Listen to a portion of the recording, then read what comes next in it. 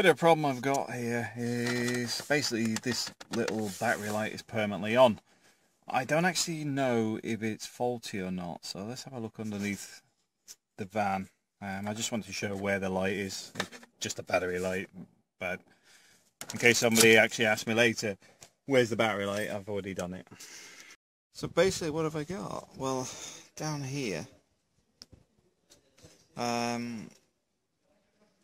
I don't know, yeah, I've replaced this. As you can see, this is brand spanking new, but the other one was sort of like just burnt out, and it was connected to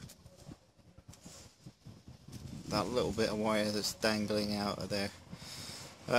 So I've got to strip that out and carry out a repair between there and there, but what I might do is initially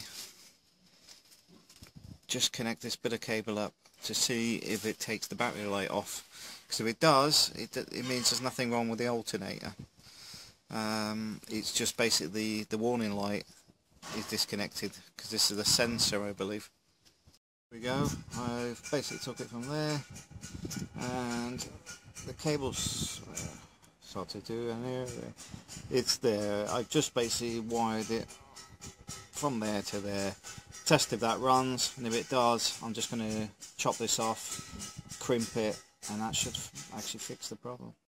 As you can see, sensor light is now gone off, the battery warning light's off.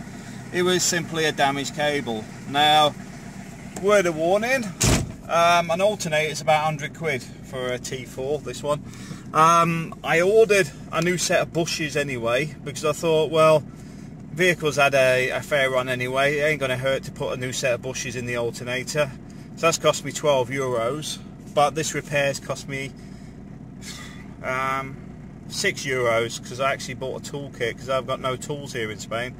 But hey ho, the one thing it hasn't cost me is the €50 the garage would have charged to do this, and told me it was something a bit more major. Right, thanks for watching.